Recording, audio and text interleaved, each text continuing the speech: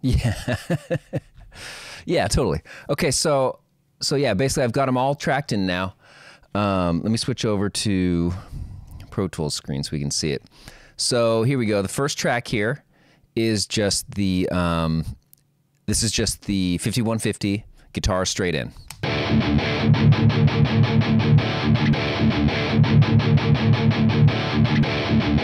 So that's our bass tone, and I'm just doing these chugs right now for real fast, but you know, we'll listen to the rest later. So yeah, so there's our bass tone, 5150, here we go.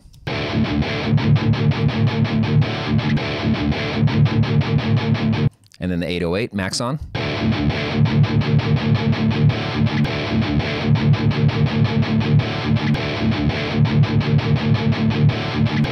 And then the 808X.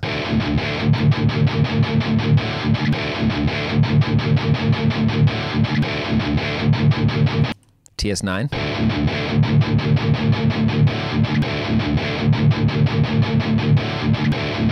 TS9 hand-wired.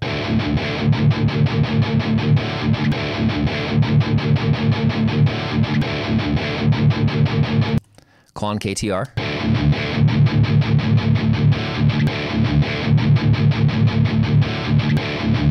I don't think I would ever use that like in this scenario, but yeah, pretty cool.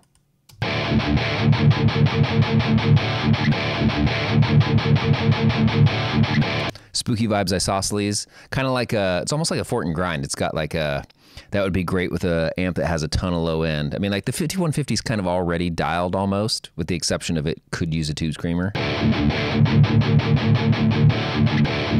So I'll go through these pretty fast here. So 808, I'll go 5150, no, so nothing.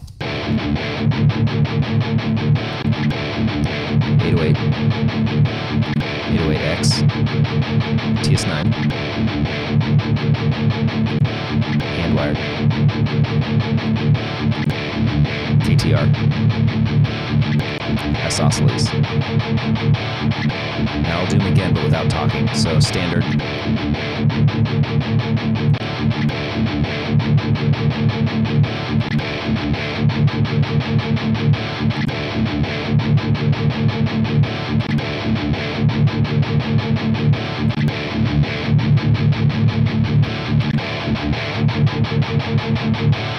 Yeah, pretty cool. And of course, all the settings are pretty much like the standard, kind of drive all the way down, level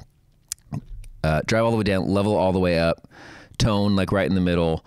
And the guy from KTR posted a really good video on this stuff, which is why we had to like reamp them all through, because he's talking about the buffering and how like when you cascade pedals one through another on a board, it kind of changes the way those pedals are loaded.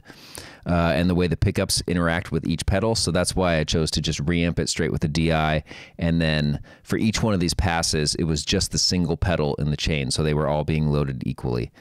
And again, to, you know, each capacitor and the tolerance on each pot and whatever has a variance too. But it's kind of nice hearing the differences just between these, you know, basically all kind of like 80, you know, Tube Screamer style circuits, with the exception of the Klon and the Isosceles. But yeah, anyways, yeah, let's go totally right, like